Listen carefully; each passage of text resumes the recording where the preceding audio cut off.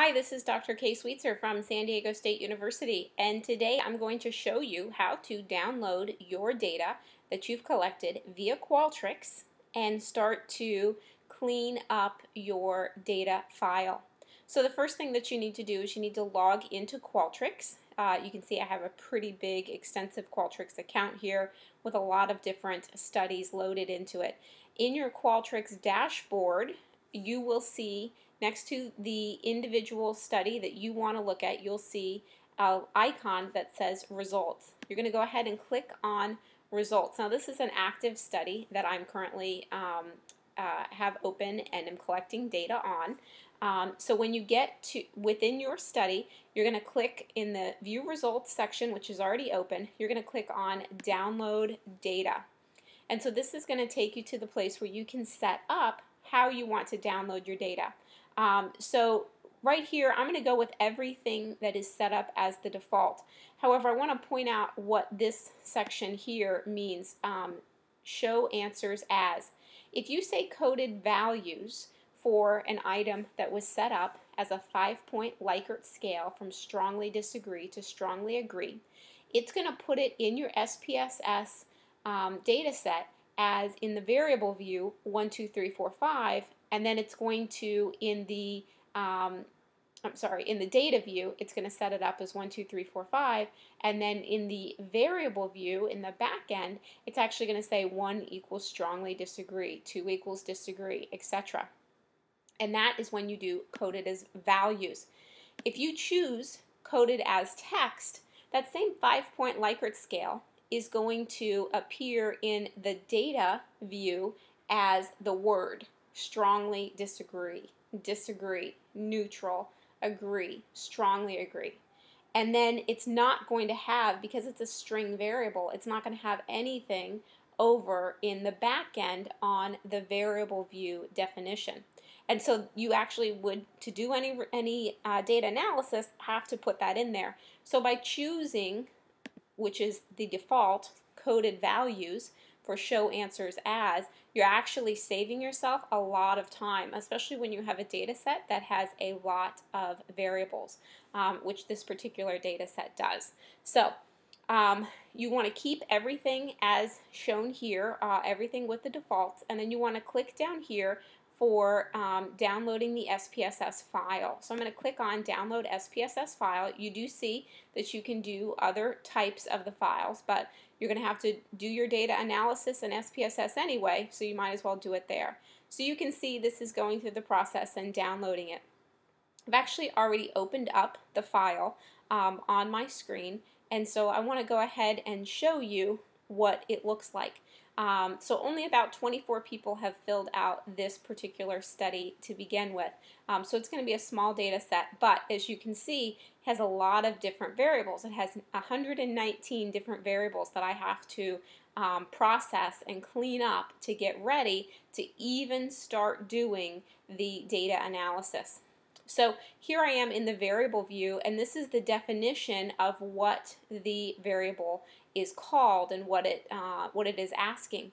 In the data view, this is the front end where people have actually input their responses to, in this case, a post-test only online experiment.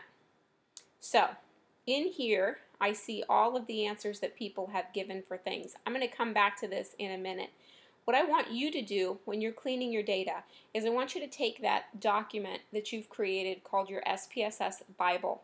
And the SPSS Bible is merely a printout of your research study where you have handwritten in that, oh, these 11 relationship questions, well, I'm going to call the first question in the relationship measures rel 1.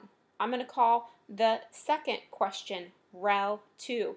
And so you have that handwritten on this SPSS Bible, and now you need to make the Bible match this in the variable view.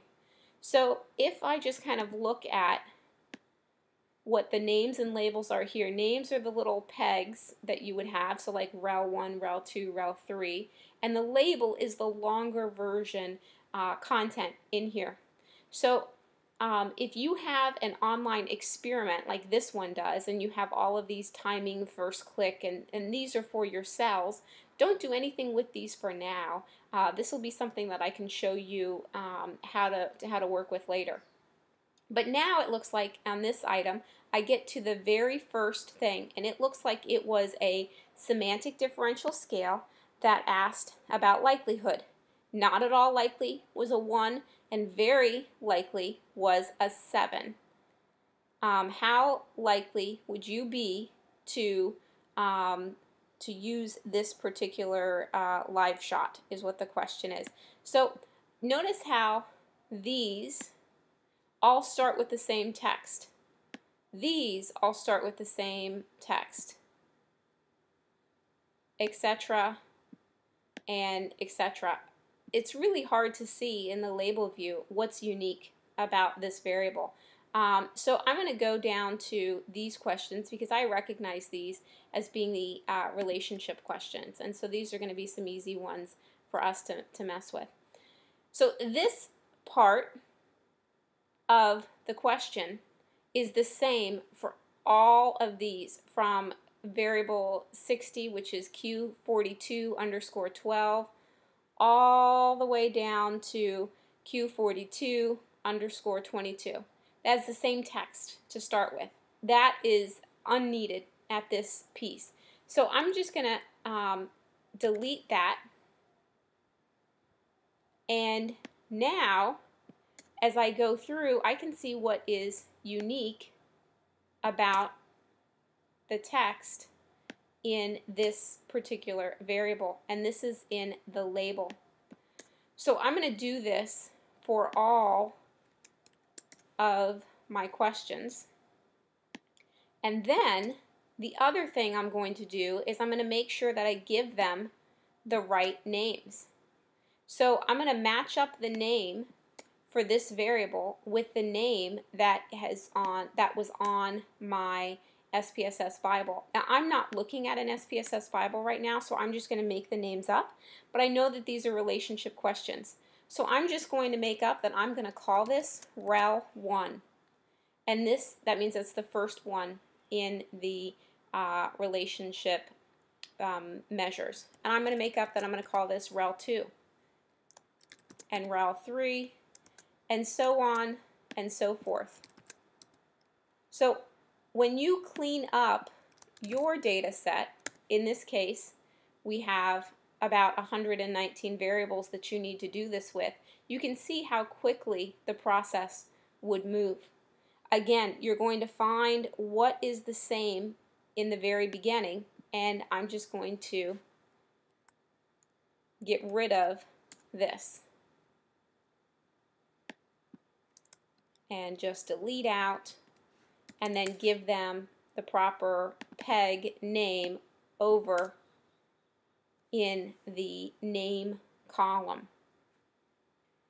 So maybe I'll call this mil IS1 for military information subsidy. Mil IS2, who knows, right? So you're going to make sure that this matches your SPSS Bible. Now, the other thing I want you to do, once you've got the names and labels correct, is I just want you to scroll through to make sure that when you actually get to your values, that everything is set up the way that you want it to be set up. So here I am in an item that I know is a Likert scale. And when I click on it, it tells me 1 equals strongly disagree, blah, blah. That's exactly what I wanted it to be. And so go through and make sure 1 is yes, 2 is no. Make sure that you have all of these set up automatically from Qualtrics, from your import, that everything looks good. And if it's not in there, then go ahead and clean it up. Now here's an item. Here's an item. How many times in the past month have you worked with a public affairs officer? This was a ratio level item where people could actually write in what their score was. So I'm going to have a hot mess over on the data side. So I want to jump over to Q43 in the data side, and I want to clean up that data so that it is all exactly the type of data that it needs to be. So I'm just going to double click over here, and I'm going to look through these, and it looks like everybody put in a whole number. Let's try to find something like age. Well, this was what year were you born? Everybody put that in. All right, but let's just say somebody, instead of doing 75, let's say somebody just wrote in 75. Well, the year you were born was not 75. It was 1975. So you would have to go in here and manually type in what that person meant. Now, don't make things up. If somebody said 2 to 3, then you need to decide, am I going to put a 2, am I going to put a 3, or am I going to put the midpoint of that, 2.5? If it's like, how often did somebody do something in a particular time period? It looks like everybody really input their data, minus this guy here, which only has 4 items, your zip code. So a zip code obviously has more than 4 characters. Looks like everybody pretty much did a good job of filling out their numbers here. But this will probably not always be the case for you. So when it comes to age and things, you're going to need to actually clean up so that it is displayed the way that it should be displayed in here. And then what you do, once you make sure that all the numbers look good on the data side, and you have to do it in this order, you have to clean up the data view first, then you jump over to that item, and if it's not already numeric, you turn it into numeric. So for example, where was that? How many? It was Q40, what was it? In the past, my Q43. If it's not already numeric, then you turn it into a numeric. So if it was string, which we know a zip code is going to be a number, but you see it's in here as string. So I'm going to go in and I'm going to make sure that everything that's in here is a number. It is. This one is wrong, so I'm actually just going to delete that out because I can't guess what that guy's zip code was. And I'm going to, now that I've confirmed that the data is correct in the data view, I'm going to click on string and I'm going to change it to numeric. And the width of zip code is, what is it, 6 characters? I'll just put 7 just to be, just so I don't lose anything. So in here, if I would not have done the checking to make sure that everything was fine before I changed string to numeric, then it just would have deleted out the text that was in there previously. So you want to clean up the data first and then change it from string to numeric. As I'm doing this process, I'm going to give this a special name. I'm going to call this, let's see, whatever it's normally called, cleaning data, and then save that. So this is just telling me that I'm in the process of cleaning this file. So that is the quick and easy description visually on how you, quote, clean an SPSS data file. You want to make sure that everything has a name that matches your SPSS Bible, and that the labels are cleaned up such that you don't have the same block of text like you do in these items, but instead you have whatever the unique prompt was, like I did in showing you these items. Then in the values, you want to make sure that the values are correctly set up so that if it was a 5-point Likert scale, you have the 5 Likert points right there. And then that you have it saved as some kind of a name that distinguishes it from other versions of this data set. And that is how you clean up a data set.